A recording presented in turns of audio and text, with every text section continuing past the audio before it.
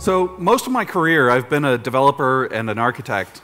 But in the early 2000s, through a somewhat bizarre and slightly desperate set of circumstances, I made a trip into operations, and I lived in operations for a while. And in fact, I lived in a part of operations where I wasn't just responsible for the availability of systems, I was responsible for the availability of systems that I didn't write. I had to keep other people's code running and get the wake-up call when their code failed in the middle of the night. My initial reaction was, oh, I've got this. I've been running stuff in production for a long time, no problem. And then after a few weeks, reality set in, and I started to realize that almost all of the production failures we were dealing with had nothing to do with hardware and nothing to do with the network. They were divided roughly into two categories. One was operator error, and usually sort of an induced error because things were misleading or ambiguous. And the other was software defects. Operator error, that's a separate topic for a different kind of conference. A lot of interesting stuff around there. But the software defects are something that we ought to be able to do something about.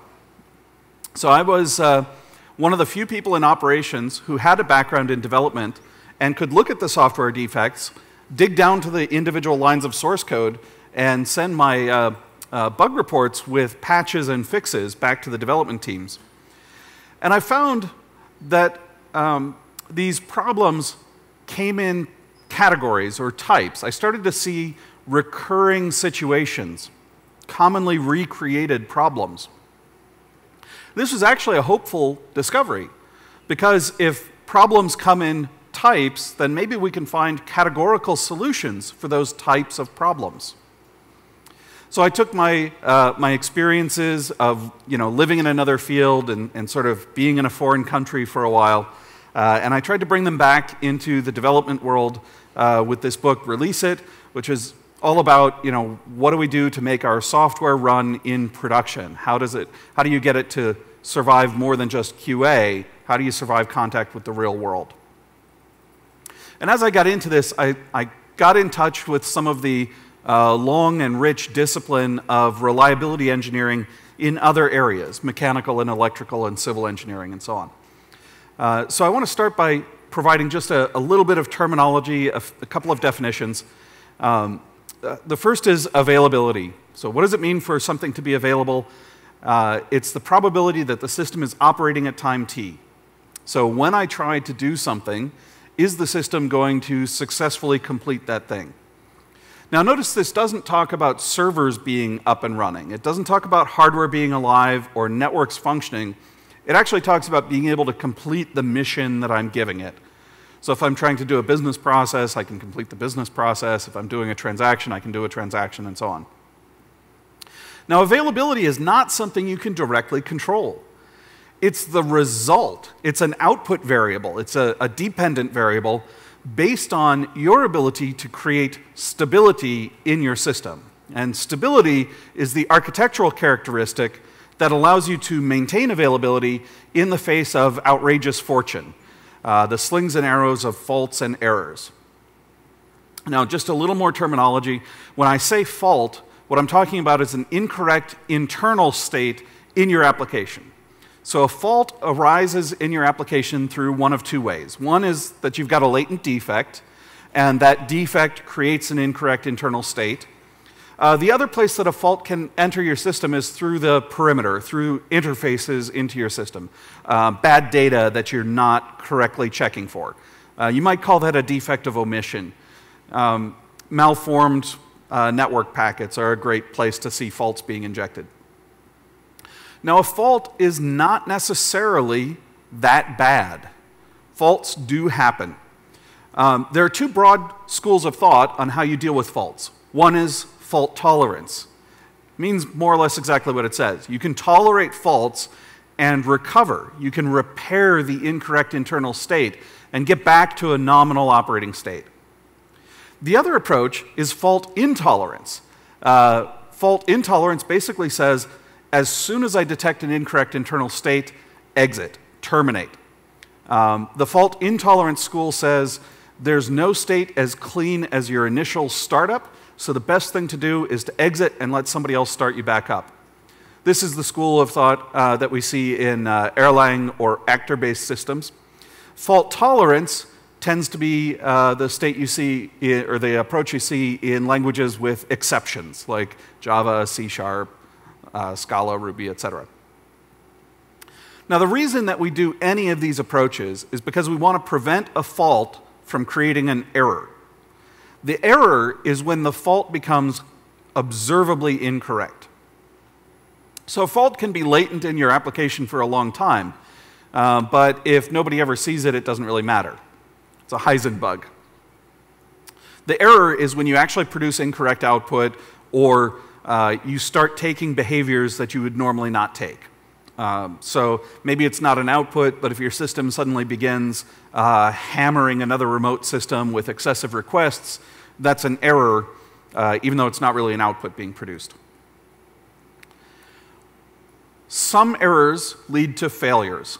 So failure is a loss of availability. You can no longer accomplish the mission that your system is meant to accomplish. And failure is what we really most want to avoid. So within this framework, we're going to look at some of those recurring patterns that I observed that create failures on a frequent basis. Now, I refer to these as antipatterns. So if a pattern is a solution to a problem in a context, an antipattern is simply a solution to a problem in a context that produces a worse context as a result. It's something that people rediscover or recreate a lot, intentionally or otherwise, but we don't like it. It produces outcomes that we'd rather not have. So the first and most important, I'm only doing a subset of the antipatterns because the whole thing takes about 3 hours, and I definitely don't have that much time. So I'm going to give you the most important ones. By far, the single most important one is integration points. An integration point is any place where your application makes an out-of-process call. So you're talking over a socket, a pipe, maybe you're forking a new process, remote procedure calls. All of these things are out to destroy your system. You should look at every integration point as an evil to be avoided if possible and contained if not possible. And I'm going to show you an example of how even your friendly neighborhood database is out to get you. Now, most of you have probably encountered things like database deadlocks, right? You've got two threads, one's holding a lock, needs another lock, the other one holds that lock, needs that lock. Textbook problem. In fact, it's been addressed in the textbooks for, I don't know, 40 years. That's actually one of the easy situations. The database server can detect that problem and just abort one of the transactions. One thread gets an error, the other one gets to complete, no problem. But I had a situation where there was a database on the other side of a firewall from my application server. And during the wee hours of the night, the database connections were sort of idle for a long period of time. And as they were idle, the firewall timed out connections from its table of allowed traffic. So a firewall exists to break the internet. It's a computer with finite resources. It's got a table of rules for when it allows packets through. On a packet that's trying to open a connection, it consults rules about the source IP, the destination IP, the port number, all of that. Once a connection is established, it just allows packets through. But if it expires a connection from that table, then a new packet from the application server just gets dropped on the floor. The firewall doesn't send back an ICMP reset, which would tell the server that the connection is no longer available. It just drops the packet on the floor. So TCP says, aha, your network is unreliable. I'm going to retransmit. And it retransmits, and that gets dropped on the floor. And this keeps going until the TCP IP abort interval elapses. The default is 10 minutes on that TCP IP abort interval. So it's going to keep retransmitting for 10 minutes. 10 minutes on a web application in a data center is eternity. 10 minutes might as well be 5 days. So what would happen is the connection would appear broken after it had been idle for more than an hour. Now this problem appeared at 5 in the morning because during the night we had few enough users that only one page was being served from each application server at a time. The connection pool that was being used to serve these pages was last in, first out. So one database connection would get exercised all through the night. The other 39 would sit there aging and getting dropped from the firewall. 5 in the morning turned out to be the first time we needed to serve 2 pages simultaneously on one of these app servers. Well, the first one would get served from the connection that had been kept warm, and the second one would, well, it would block retransmitting and retransmitting and retransmitting until 10 minutes went by, at which point a SQL exception would be thrown. And the application server said, aha, this connection is no longer any good. I need to close the connection and discard it. Well, of course, closing the connection sends a packet to the database server, so that one gets dropped on the floor, and we go through the whole 10-minute retransmit timeout again. So basically, at 5 in the morning, all of our application servers hung every day until we diagnosed this problem. It took a few weeks. Now, the interesting thing about this is the number of parameters that had to be exactly right in order to observe this particular problem. So we're dealing with a database connection. Every application has a database. You talk to databases all the time. In order for this problem to manifest, we had to have a firewall in the way. The firewall had to have a short timeout on its live connections table. We had to have a large enough application server pool that we didn't need to use multiple connections through the middle of the night. The connection pool had to be last in, first out, not first in, first out. Otherwise, they would have gotten refreshed enough. I can probably find other parameters. If the TCP/IP abort interval had been set to a low number, then lots of people in the early morning would get errors, but the servers wouldn't hang. That might actually have been worse, because we wouldn't have detected that problem for even longer. But my point here is really to tell you that it's impossible to engineer away all of the failures that could possibly happen. Instead, you must expect failures to occur around every integration point you've got and deal with them. You need to put things in place to prevent a failure at an integration point like this from propagating to the entire system and taking your whole system down. Now, got a lot of developers in the audience. We're all problem solvers by nature. If I don't tell you how to solve this problem, you're going to sit here thinking about it and Googling for it instead of listening to the rest of my talk. So I'm going to tell you how to solve this one. It's to enable a feature that the database server has called dead connection detection. And basically, that's just a way of checking if the client is still alive and cleaning up server-side resources if the client is dead.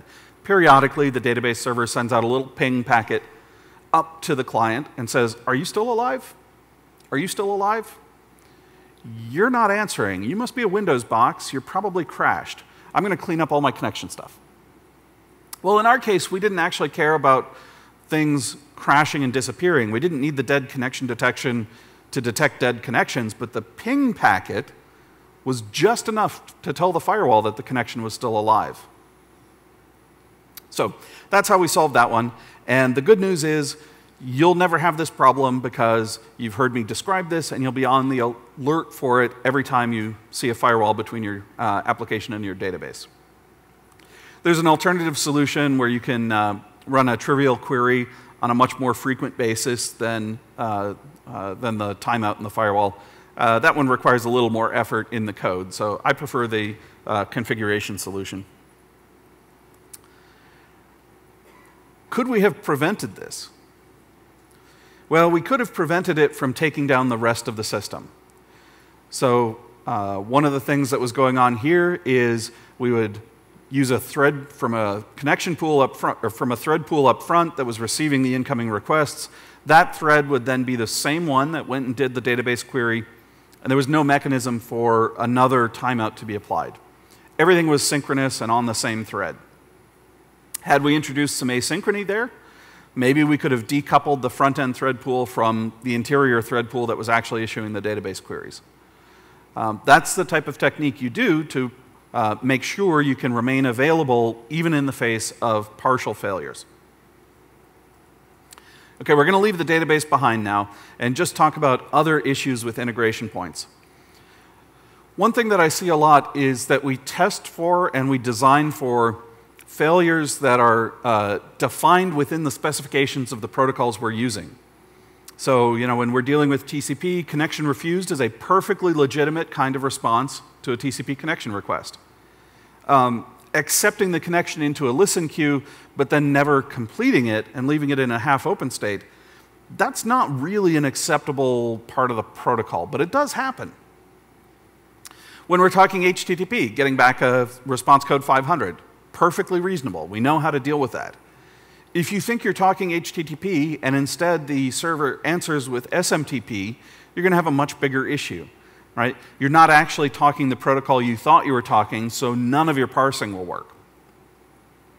I love doing things like testing services by sending an infinite stream of open element tags when they think they're talking XML. Blows out nearly every XML parser on Earth. They just can't handle it. And they eventually consume all memory and throw, out-of-memory errors or just abort a process. These out-of-spec failures are the kinds of things I call wicked errors. They do happen in production. They will never happen in QA unless you force them to. And sometimes, even trying to force them in QA seems a little bit insane. I'm designing an integration point that's supposed to talk JSON over HTTPS. Why would I send back streaming binary MP3 files? Well, just to see if the server can handle it. Because somewhere, someday in production, someone's going to send you an unending stream of binary data. Maybe they do it accidentally. Maybe they're doing it deliberately to try and kill your system. Another issue with integration points is that debugging the problems with them often requires peeling back one or more layers of abstraction. So think about the database problem that I was talking about. In order to observe that, we had to get all the way down to doing packet traces on the wire to see a high number of TCP retransmits. Well, in the application code, we were dealing with a java.sql.sql connection object. That object is an abstraction over some bytes in memory, right? The object tells us how to interpret the bytes in memory. One of the sections of bytes is supposed to be a pointer to a socket. We go and look at the socket. It's basically another chunk of memory. One of the items is a file handle, which is an index into a table in the kernel. That table just has a bunch of numbers that say, this destination address, port, and sequence number represents a connection. So we're drilling through many layers of abstraction to finally get to what's happening at a level where we can diagnose it. The bigger your system is, the faster these problems will propagate. So we tend to think that scaling something up buys us more time or gives us more ability to survive, but in fact, it usually just means that there's more traffic and you amplify these errors even faster. There are some patterns that we can use to help us with these integration points. I'm going to talk about a few of these a little later on. Test harnesses are not something I'm going to be talking about today, but it's a way that you can test for these conditions before you reach production. Basically doing evil things to your own system before someone else does. Once you have a failure in one node, you're actually more likely to get failures in other nodes. So it's tempting to look at a horizontally scaled farm of servers or machines or containers or whatever and statistically treat them as identical independent devices. They are not. They're highly correlated. One way that they're correlated is through your software. So the software you put on these devices is always a common mode among them. In this case, suppose we have something that goes down due to a load-related condition. Maybe it's a memory leak. Maybe it's a race condition where the more load you've got, the more likely you are to observe the race condition. But in whatever case, we have one of the nodes, S4 here, going down because of load. Well, the load then gets redistributed on the other nodes. Not only are they equally, well, if they were uncorrelated, we would expect them to be equally likely to fail as the original one. But in fact, we're distributing more load on them, so their failure, given the failure of the original one, is more likely. You can watch these sort of popping like a row of flash bulbs on a camera, and you'll see each one failing faster than the one before. This is something that's really common when you do have memory leaks, because things tend to get restarted all around the same time when you deploy a release. And so they're all leaking memory at roughly the same rate, just one of them tips over first. And then the traffic on the others causes them to go faster and faster. So if you've got a large array of servers, it is not like the lighted sign in front of a casino where one light bulb out is no big deal and you wait until 10% of them are down to go fix it. When one goes down, you need to find out why and fix it as quickly as possible. This often happens with resource leaks and connection pools, and separating your capacity into different bulkheads is one of the ways that you defeat this. Once you have a chain reaction in one layer, you need to be concerned about what happens with other layers that call into that one.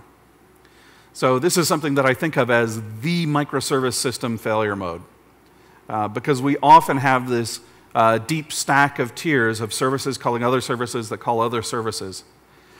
When one of those goes down, your system can either amplify the failure and allow the damage to jump the gap, or it can dampen the failure. Sadly, most of the ways that we write calls between systems are synchronous request-response calls with no timeout, and that amplifies the failure. So we really need to keep a mentality of containing damage and preventing it from jumping the gaps.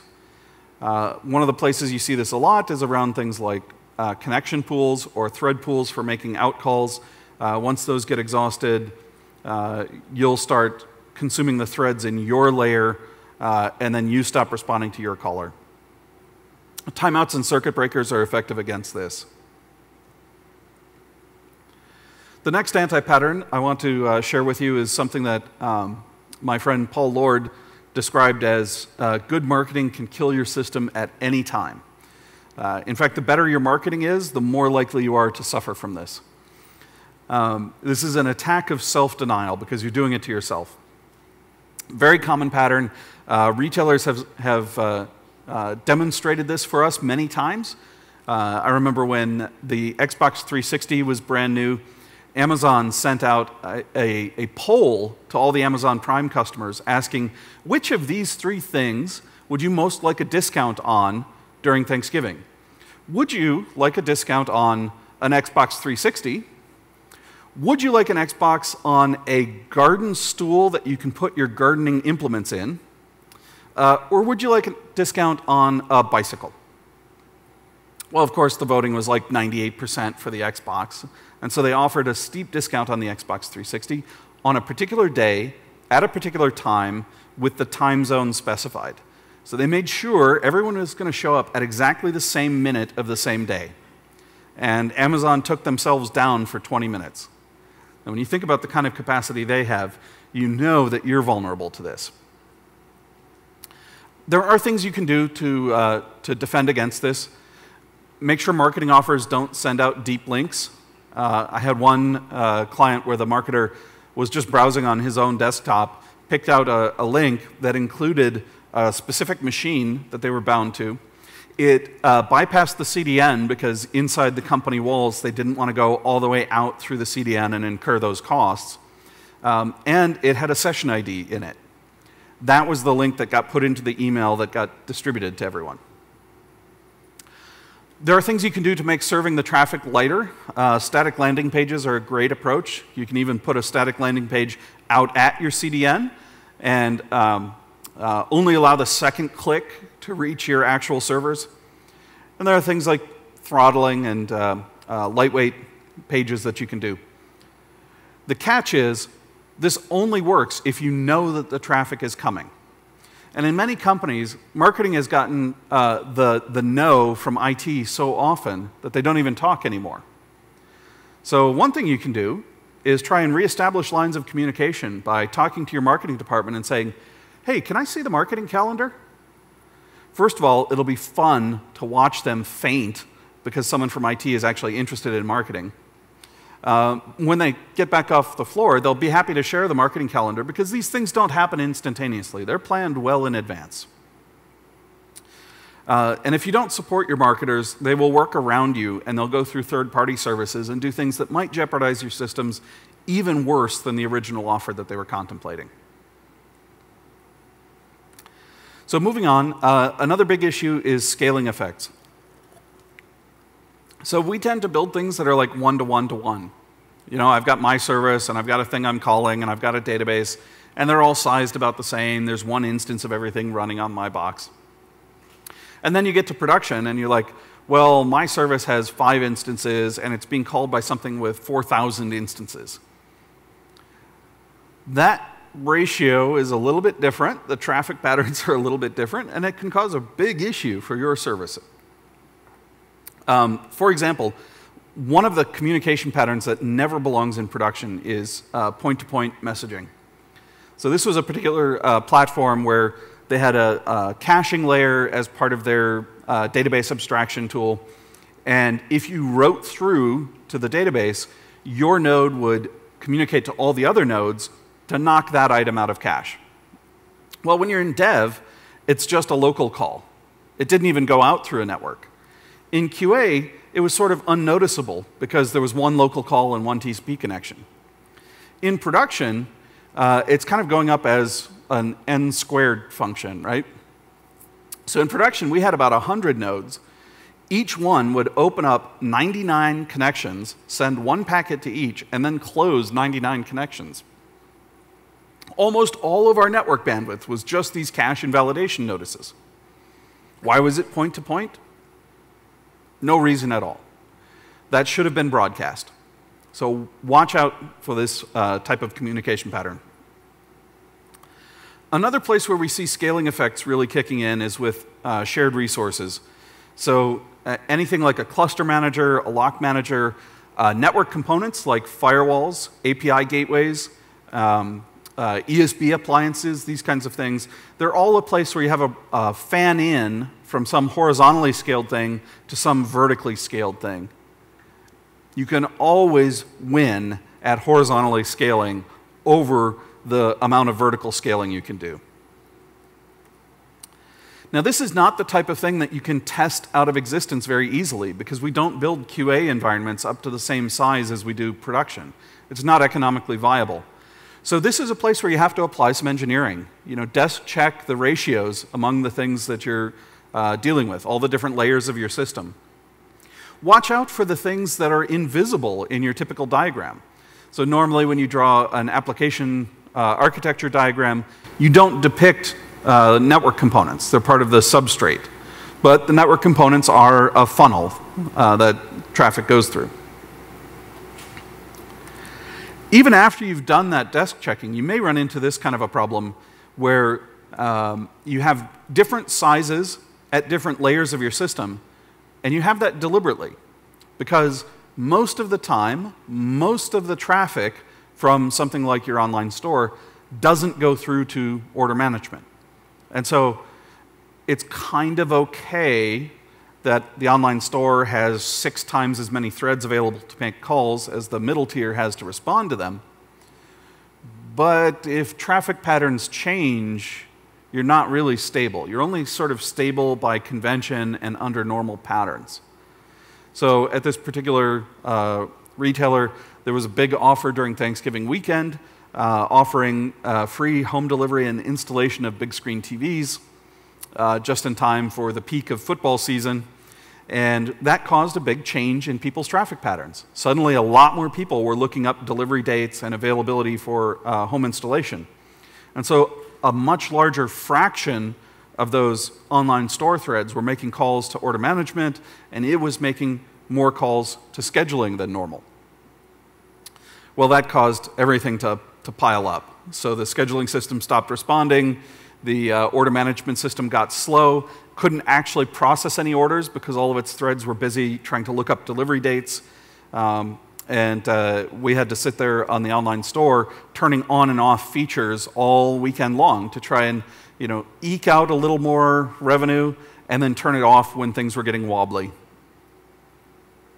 So it is a type of scaling effect. It's very common in a large enterprise because you tend to build each of these things in isolation in different groups. We can do some desk checking on this and see if it's a potential problem. When it is a potential problem, your best bet is to stress both sides of the interface. So unhook the front end caller and put in a load generator that calls the back end with much more load than it's intended to take, and see what happens. Does it simply crumble? Or does it give fast errors? Does it get slow? Maybe it's good and it sheds load and tells the front end, I can't do this right now, ask again later. Do the same thing with the front end and see what happens when the calls it's making get slow or stop responding. Your front end should be safe against that kind of thing, but you need to test for it and observe what really happens. Now, I'm emphasizing slow responses because this is another anti-pattern. I would much rather have a fast no or a connection refused than someone say, yeah, I can try to get that done, and then drag it out and drag it out and drag it out. Oh, I'm supposed to be talking about systems, not coworkers. With systems, I'd rather have a fast failure or a fast no than a slow response or a slow failure. So you look at something like a TCP connection refused, and that's like a 1 microsecond operation. You look at something like allowing a connection into a listen queue and then just not getting around to it until it times out, and that's like a 1 second to 1 minute operation.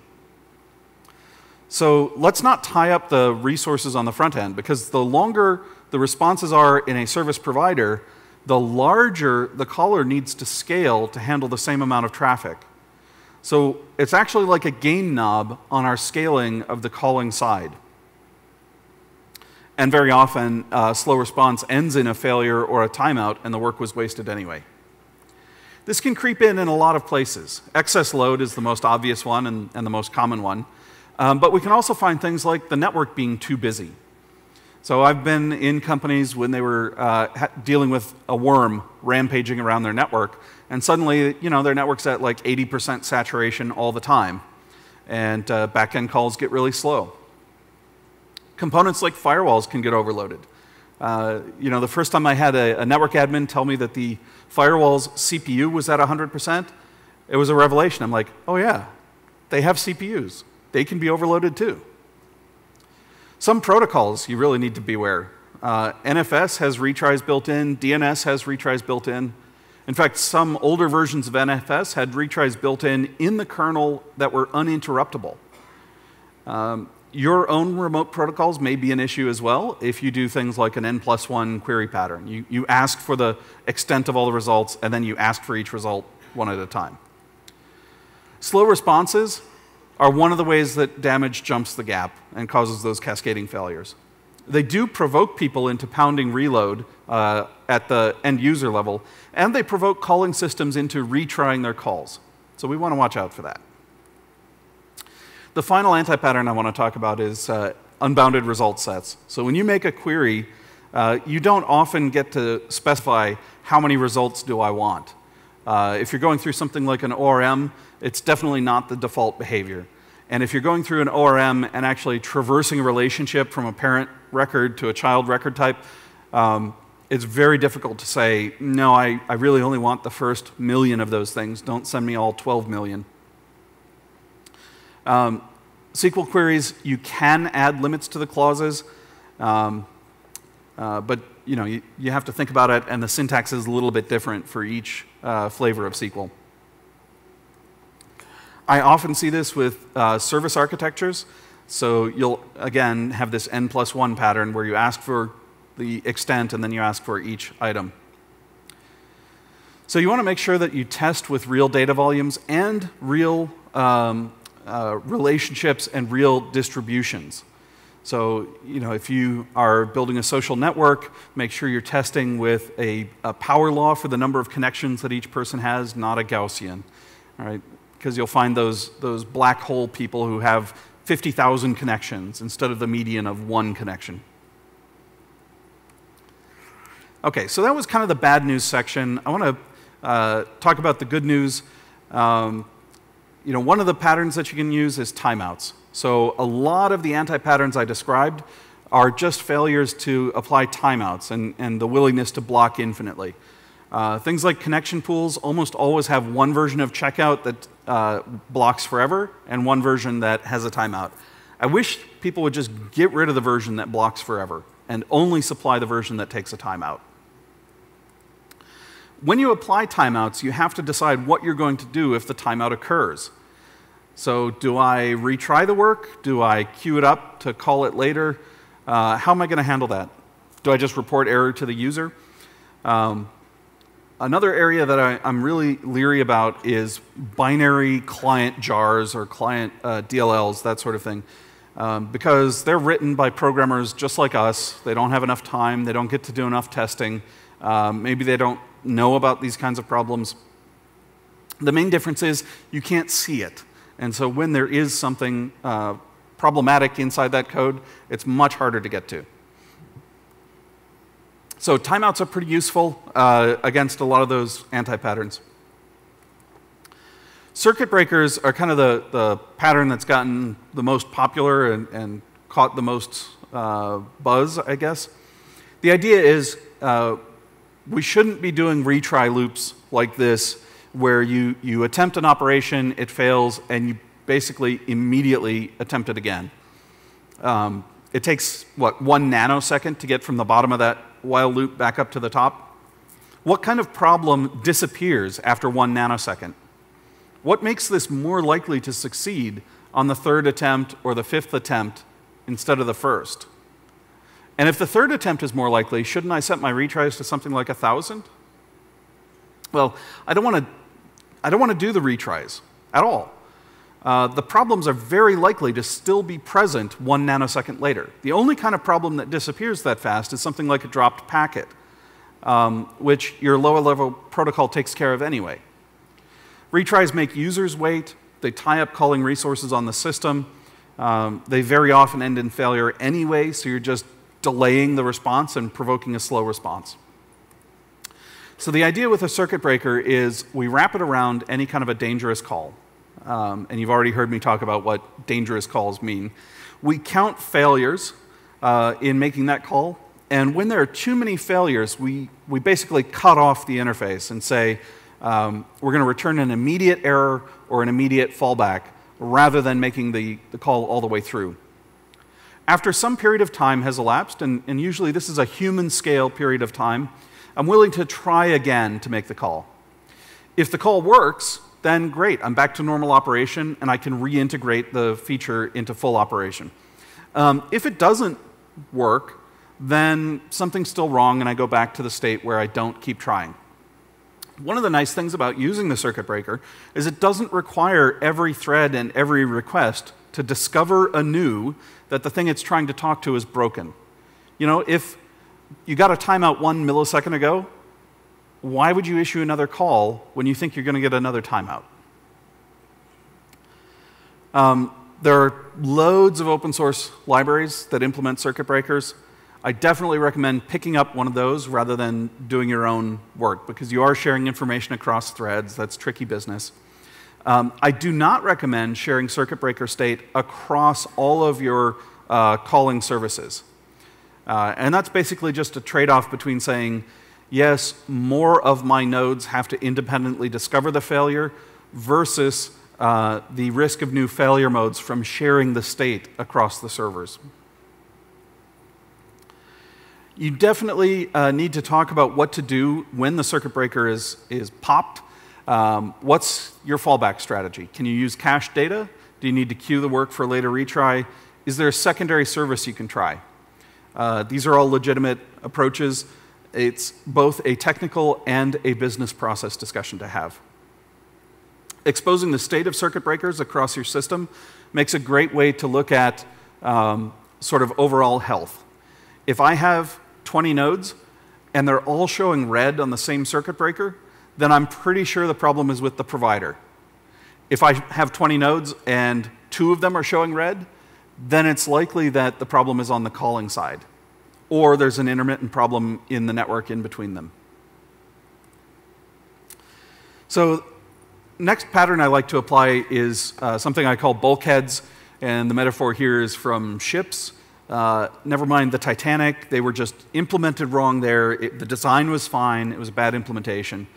The idea is that we compartmentalize the system so that some parts of the system can go down and other parts survive. When we create multiple thread pools inside an application, we're creating 2 compartments or multiple compartments with bulkheads between them. Process binding to CPUs, again, compartments with bulkheads. One approach that I particularly like, especially in the sort of SaaS arena, is different server pools for different priority clients. So if you're on a freemium model, you should definitely think about allocating some pools to your premium clients and having all your free clients kind of mingle together in steerage class. Bulkheads really help with this kind of common mode dependency. Foo and bar here can each damage the other in a denial of service by over-consuming BAS. If you can separate them into different pools with dedicated clients, then neither one can harm the other. Now, one thing about doing the bulkheads is that you really need to pick a useful level of granularity to apply this at. It's not helpful to do it at every level. So you don't need to do thread pools and process binding and server binding and containers and so on. Okay, I am going to jump ahead just a little bit. The next really important pattern is fail fast. It's often possible to find out whether an operation is going to succeed before you get all the way into it. So there are things like acquiring critical resources and checking parameters and checking on your internal state. These are all ways of detecting whether you're going to be able to complete a request before you've spent a lot of time doing it. It's useful to do this sort of thing so that you dampen failures. So if you can apply fail fast and do it by looking at the state of your circuit breakers, then you can say, damage to this other part of the system would normally put stress on the entire enterprise, but I'm actually going to act like a shock absorber and not transmit that damage upward. Checking resources and integration points via circuit breakers is one of the great ways to do it. Validating input is another great way to do it. We can often apply more validation than you would think. It sometimes looks a little bit like breaking encapsulation, but I could also make a case that it can be done by providing a richer API on your domain objects. The final stability pattern I want to talk about is using decoupling middleware. And basically, this is all about going async. If we look at this spectrum of coupling that I think David Galertner originated, there are a lot of positions along this spectrum that we can explore. When we're doing in-process method calls, we don't worry too much about differential availability. If the library is there, the caller is there, because you're running in the same process. We keep reinventing remote procedure calls under different names. About once a decade, we get a new acronym for remote procedure calls. But there's a lot of value to be had in moving further to the right on this spectrum. When we do messaging, for example, we have the ability for the provider to be offline while the caller is still functioning, or vice versa. We have the ability to absorb a spike in load and spread it out over time because we've got messages in a queue that we can digest at the throughput of the back end. And so those unbalanced capacities and scaling effects are much easier to deal with. Now, unfortunately, changing middleware often requires a rewrite. It's not a simple kind of drop-in thing. Switching from REST, HTTP, JSON calls to Avro messages on a Kafka bus. Yeah, that's a big change. And sometimes those decisions are made at a level where we don't really get to countermand them. But I'll say, the more of these different architectural styles you can have in your toolbox, and the later you can make the decisions, the better the chances you're going to have of creating a system with a lot of stability. So we have to accept that problems are going to occur. Faults are going to be initiated. We're going to have bugs. We're going to have latent issues. The big issue, or the big question is, do we amplify those throughout our enterprise, or do we find ways to dampen or nullify them? And I view this a lot as acting like cracks in metal.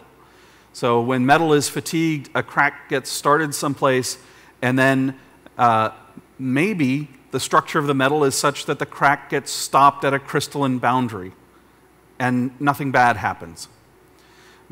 If that doesn't occur, the crack accelerates at supersonic speed through the metal, and you have a catastrophic failure of the metal, something like a plane fuselage ripping open.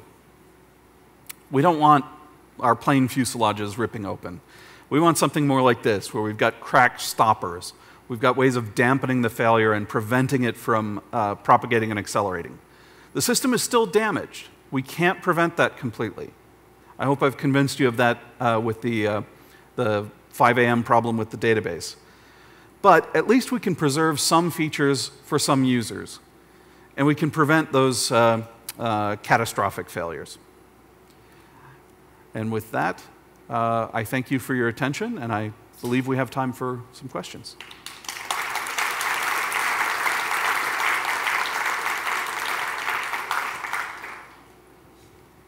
Thank you, Michael. Very interesting.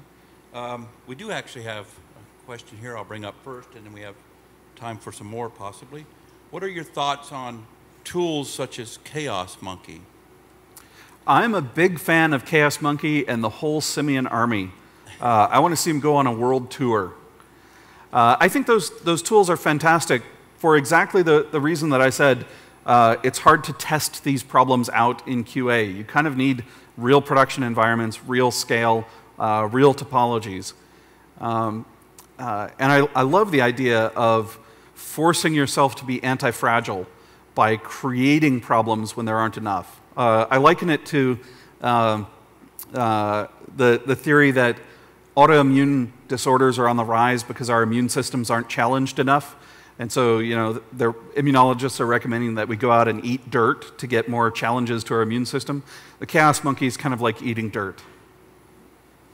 Okay. We actually did have another question. We have another question here.